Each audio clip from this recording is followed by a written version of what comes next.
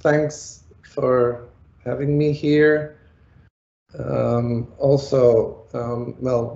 to whoever is out there, wherever you are, whatever you're doing at the same time. This is a talk with two parts. One is a more theoretical reflection on the contingency of democracy, inspired by mostly Laclau and Mouffe discourse theory. The second is a more arts-based experiment, which aims to translate some of these theoretical dimensions into an art installation, allowing visitors to actually experience these theoretical positions. So if I want to start with that theoretical reflection and take you, and it's nice to have so many fellow Greek presenters, because you might recognize the Pnyx more than anybody else as the ultimate, one of the ultimate starting points of democracy. But if we look at democracy and basically at society, and if we start by assuming that homogeneity doesn't exist, that actually society is characterized by diversity, then we must immediately acknowledge that because of these differences in political positions, this diversity in identities and identifications, reaching ultimate consensus is in many cases extremely difficult. And we actually see many different types of political conflict to deal with these different logics. And of course, we can have political conflict inside and outside democracy, but also very much part of the logics of democracy is this notion of political struggle. Now, if we look at different, and I'm going to go a bit quicker, different theoretizations of political struggle, we unavoidably end up with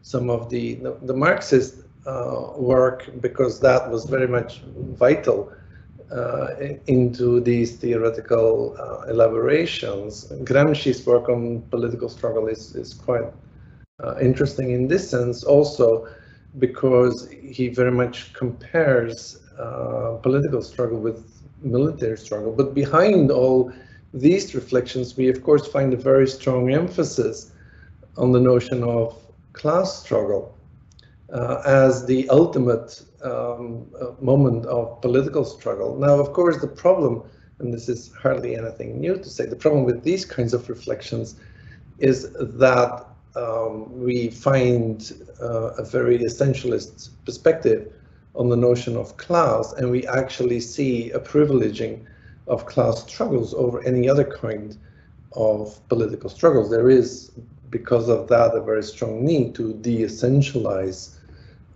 not just class, but also de-essentialize struggle within these Marxist models.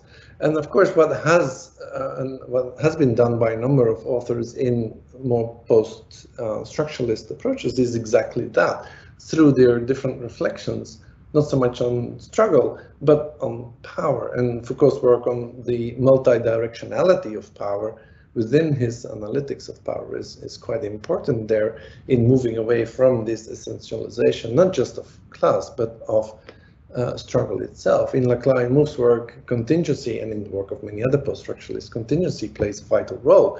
Also looking at discursive contingencies, looking at hegemonies, but also how hegemonies can be disrupted by counter-hegemonic projects. And all this brings much more contingency in political struggle. Now, again, as I said, there can be many locations of political struggle, but one is very much located within democracy. And there I could argue that we have two types of struggles. One is the struggle over democracy, how democracy as a political practice is articulated, how it's defined, how it's constructed. If you look at David Hell's work, it's fascinating because, of course, these little letter S in the title, models of democracy. It's not one model. There's an infinite number of democratic models that are all different, and all have, for instance, a different balance between representation and participation. The argument, though, is that there is a struggle going on between these different models, these different ways of articulating democracy. And that is part of the democratic political struggle, that is political struggle over democracy itself. But of course, also within democracy, we find ideological struggles. Right? Democracy is a way of organizing these struggles, trying to remove violence out of these struggles, moving in a Mouffian term from antagonism proper into agonism. But of course, if we look at Althusser's work, then we find this immense set of areas within democracy where ideological struggles actually take place. And you see the quote on screen where ideology permeates all man's activities, woman's activities one could add, but that's a bit mean, including his economic and political practice. And then we find a list that also includes the family, that includes religion as religious identity as he theorizes it. And so we find within democracy many of these ideological struggles. Now, one of the key signifiers in relationship to both struggles within and over democracy is the notion of the people. I mean, the people is one of the key signifiers that we find in many of these democratic political struggles in many different variations, whether it's in the constitution, where the actual notion of the people is equated with the nation, where we find the 99, where we find ordinary people being seen as articulations of the signifier of the people, but we also find racist, nativist, nationalist articulations of the people, where the signifier actually plays a key role in these political struggles within democracy. And who is the people is, of course, a key question related to the question who is the polis, who is actually the demos that are given power in a democratic setup. So that notion of the people, I think, is quite crucial. The second point, apart from emphasizing the importance of the signifier of the people, is the importance of the material. Now, I've been talking very much about the discursive construction of democracy, but we should not forget that democracy is also deeply material. It's a set of practices, right? It's a set of practices that also work on the bodies of the citizens of a particular polis. And so that materiality is quite vital. Even the materiality of the people is quite vital to emphasize and to incorporate in our reflections about the contingency of democracy triggered by that diverse set of political struggles. So let me go to the second part, because the question I had and the experiment I wanted to engage in is the very simple question: how can we create a moment of experience that allows visitors to actually have embodied experiences of the contingency of democracy? How can we make people feel theory is, I think, the real question behind this second part. And there I moved into arts-based research. And arts-based research is part of what some have called the artistic turn. We've had many turns in academia in the 20th and 21st century, and this is one of them. It has a very long history working with artistic repertoires within academia, but in the past decade it actually became quite significant, to that degree that some scholars have, like Patricia Levy, have argued that the arts-based paradigm is actually the third paradigm, the third methodological paradigm, in addition to quantitative and qualitative paradigms. I think this is sort of overstating the case slightly, but that's another discussion. It does show, I think, the ambition of art-based research to offer new perspectives.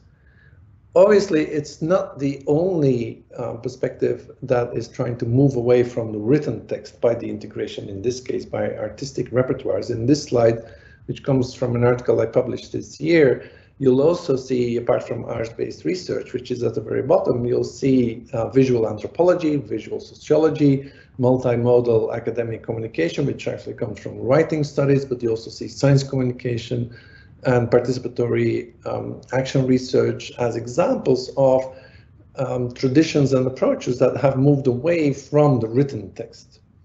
But the arts-based research approach is quite particular because it allows us to think about hybrid academic positions. It also very much privileges artistic repertoires, being truly transdisciplinary and bringing the arts in contact with different disciplines in the fields of, for instance, social sciences and humanities. So the case I want to, for the times that's left, want to talk about is called the Mirror Palace of Democracy. It's part of a exhibition, was part of an exhibition called Respublika, which took place in Cyprus at the end of 2017, early 2018. Respublika was much bigger. It had a whole series of festival events. It had one main exhibition with Jutem Wachter, but it also had a second exhibition which was called Participation Matters, and that took place, had sort of a headquarters in Limassol in Cyprus at the Nim Arts Center, the NAC. This is actually Respublika, ground floor, but the Mirror Palace of Democracy was actually in the basement, so you have to go downstairs, and there you will find this Mirror Palace of Democracy. Now, what was this arts installation? As I said, the objective was to make people, visitors, feel the contingency of democracy. And it actually resulted in a decision to build a mirror palace. And this is the construction site in the basement of that arts gallery with the carpenters. It's actually quite funny having my name Carpentier, which obviously also means carpenter, but these are the real carpenters that were building the mirror palace. The mirror palace is, as you might know, it's a maze that combines walls with mirrors aimed at confusing visitors and actually challenge them to find the exit. It's very much part of fairground attractions. It's part of child play in a way, where little kids go into these mirror palaces, bump into every possible wall, come out happily smiling about that experience. And that idea was actually taken into the Arts Center to build this installation, adding a series of videos, almost sort of life-sized videos, 5 of them, each representing a particular ideological project. So when you entered, you were greeted by these voices and screens that each represented a particular ideological project, each of them hailing you to accept their ideology, their discourse. And of course, as a visitor, you were literally bombarded with this cacophonic overlapping of different voices, different ideological projects. And to jump ahead, these are the transcripts of the 5 videos. They all started, I'm not going to read them aloud, that would take us too far. They all started with the sentence, "I am the people." And then they developed short versions of these ideological positions: authoritarianism, militarism, solidarism, liberalism, and nationalism. I think they were chosen, but that's a different story. They were chosen very much in alignment with a Cypriot context, but as I said, that's another story. When you enter these mazes, it was quite dark, with lots of reflections. What you also found was this experience of being lost in the contingency of democracy, with all these political struggles over meaning and over the people. But because of the mirrors, you had also a very embodied experience, because the videos were reflected on the bodies of the visitors. So they were literally inscribed on the bodies of the visitors when they went through the palace, working with shadow and light. Now, arts-based research is very much also about arguing that we learn from the artistic intervention itself. It's not outside the production of knowledge. It's very much embedded within the production of knowledge. And for me, actually being able to construct this artwork also allowed me to reflect further on the contingency of democracy through, for instance, incidents. What you see at the bottom of the screen is a little note, and that note on a glass wall was the place where one of the coordinators of the arts center thought the exit was.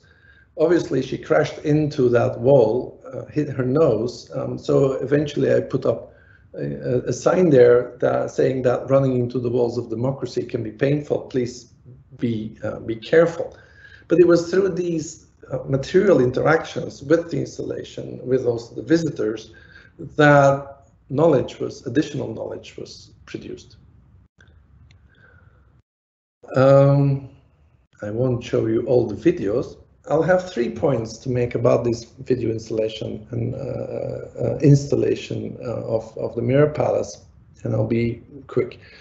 First, to reiterate, knowledge production in arts-based research is not something that becomes disconnected from the artistic intervention. It's integrated.